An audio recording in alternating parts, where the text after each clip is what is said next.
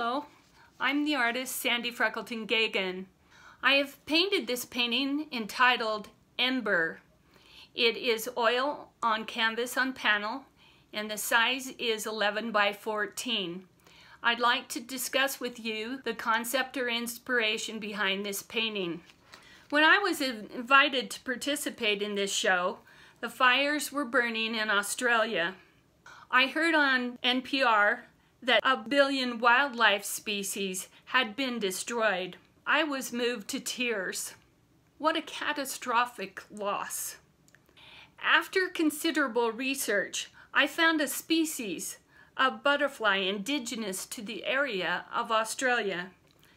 Butterflies have always been symbolic of regeneration, rebirth, metamorphosis, and transition. In my painting, the butterfly is employed to visually connect to the viewer in a visceral way. The title of the painting is Ember. I labored over this for weeks. I wanted a way of conveying the message of the painting in the title itself. The word ember means a fire that is symbolized by a spiritual energy that is beginning to die down, to lose its potency.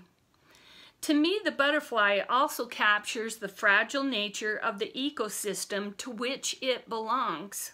The butterfly I used as a symbol is the butterfly bluebottles, or Graphium sarpedon.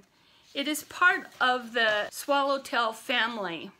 I found a vintage map of Australia from 1930. I wanted to represent the country before the fires, so I created the image of the butterfly, whose wings were made from this map. I placed a burned matchstick to represent the body of the butterfly. The head of the match has been blackened by fire, symbolic of the fires in Australia. Beneath this, a second butterfly, in all its realistic beauty, is a symbolic counterpoint of what is lost and what can be found again. I chose a painting technique called trompe-l'oeil. In French, it means to fool the eye, because I thought it was applicable and enhanced the concept of the piece. It is an illusion that we as the human species can destroy the ecosystem and not experience dire consequences. Many feel helpless in the face of this and take action in whatever form they can. I believe in the power of one to promote change, just like 15-year-old Greta of Sweden. Each of us has the capacity and responsibility to be guardians of what is most precious and dear.